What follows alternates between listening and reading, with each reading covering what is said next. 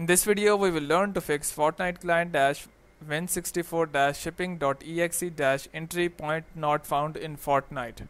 So let's begin.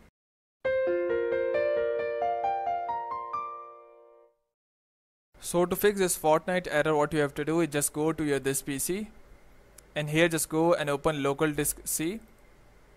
Here go to program files, and here search for Epic Games. Here it is. So just go and open Epic Games, and here go and open Fortnite, and here first you have to go to Fortnite game folder. So just go and open that, and here just go and right click binaries folder, right click it, and here just go and click on delete.